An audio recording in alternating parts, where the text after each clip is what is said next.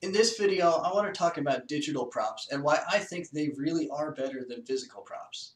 Now, that's not to say physical props don't have value. There's definitely something to be said for having a physical props table with a bunch of props laid out that people can look at, grab, try out, see how they look, see what they think of them before they take their picture, and then really make them a part of the overall how they stage their photo when they take it with the photo booth right at that time.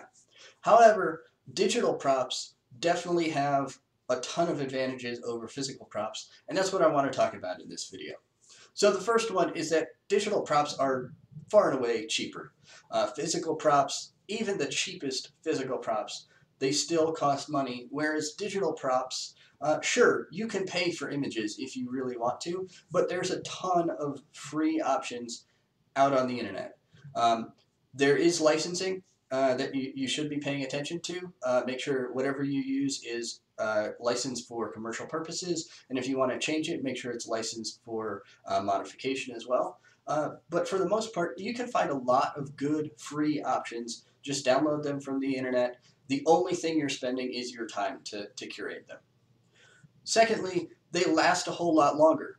Digital, it never decays. Physical props, they are going to break down over time. Even the highest quality physical props, eventually you're going to need to replace them, either because they get old, they start falling apart, or because they get dirty.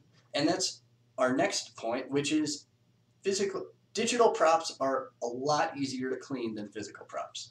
Some physical props do lend themselves to being cleaned. Plastic is really easy to clean. If there's something that's just straight fabric, you might be able to wash it in a washing machine. But some of the more complicated props just get more difficult to clean. A physical prop, technically there's nothing to clean there, but realistically the screen, the touch screen, if you're using a touch screen or a computer, computers tend to be a whole lot easier to clean. Just use an alcohol wipe and you're good to go. Next thing is that digital props open up a whole bunch of new options. Sure, there's a way to add digital props at the photo booth, but because they're digital, you can open up new options to add props later, add props after you've received the photo. Um, Basically, the sky's the limit, whatever you want to do there. Whereas with the physical prop, once you've chosen the prop and taken your picture, that's it. You can't change what you've done with the prop. It's set in stone, essentially.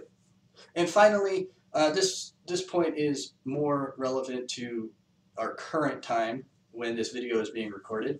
But in summer 2020, I think digital props are going to be better for summer events than physical props are, for all the reasons that I mentioned before. But realistically, being able to clean a screen, wipe it down after every person uses it, whatever your process is, please stay safe and please do your part to prevent the spread of any diseases and that sort of thing.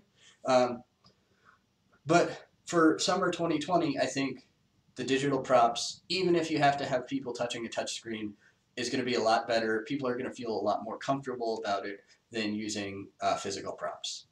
So those are my 5 thoughts on why digital props are better. If you have other reasons you like to use digital props, definitely leave a comment below.